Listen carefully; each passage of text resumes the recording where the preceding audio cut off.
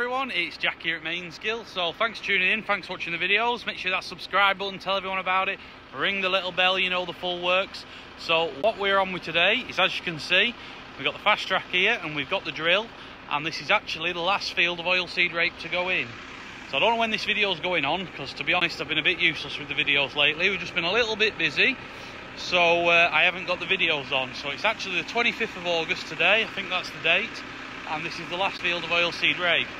We thought we were going to be done a bit sooner than this, but we've just been waiting for some people to shift bales and that. But we've got them bossed now, the bales are out of the way, and this is the last field. So as you can see, Matthew is on ploughing the headlands. So the headlands are the bit round the outside of the field, and he's got one run left down here now, and then he's got the headlands ploughed out. So I've drilled the middle, so I'll flick you around. So I've got all the middle drilled on this field, it's all done. The reason that I'm waiting for Matthew is because what we do is we plough the middle out, we drill the middle, and then we're not turning around on the headlands when they've been ploughed, because you can cause a lot of compaction that way.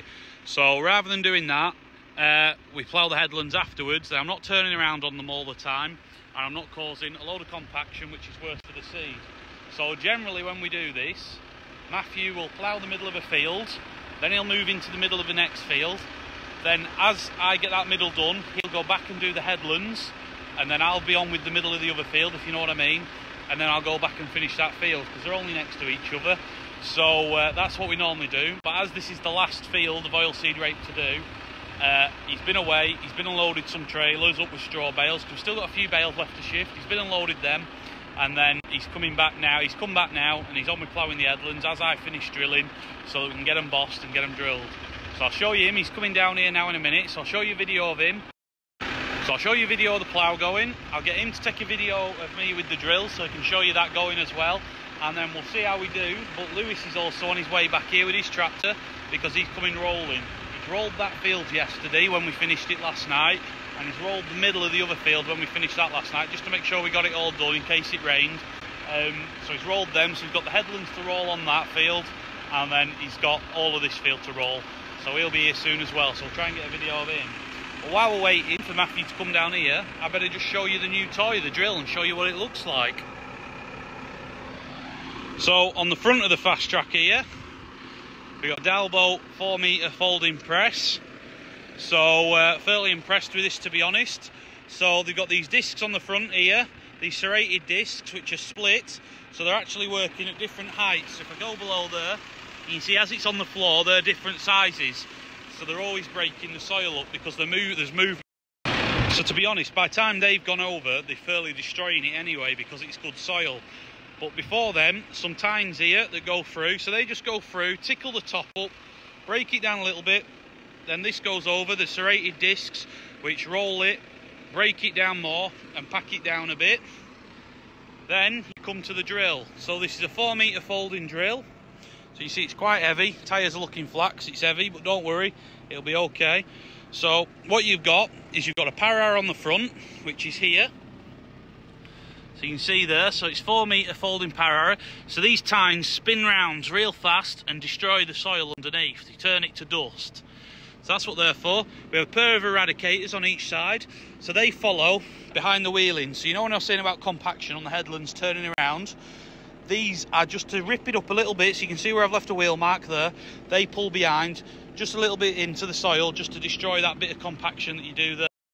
Behind the power hour, we have this here. So this is a roller packer.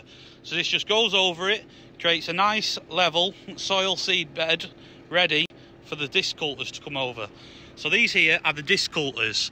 So the old drill we had were on Suffolk coulters, and you could go nowhere near as quick as this one.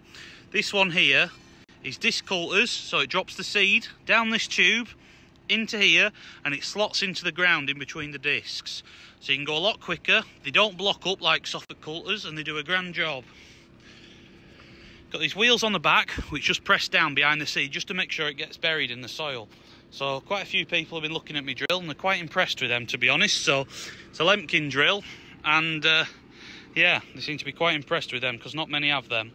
And then to follow that, these tines here just literally go through the top like that and make sure that the seed is completely buried. It spreads the soil over the top.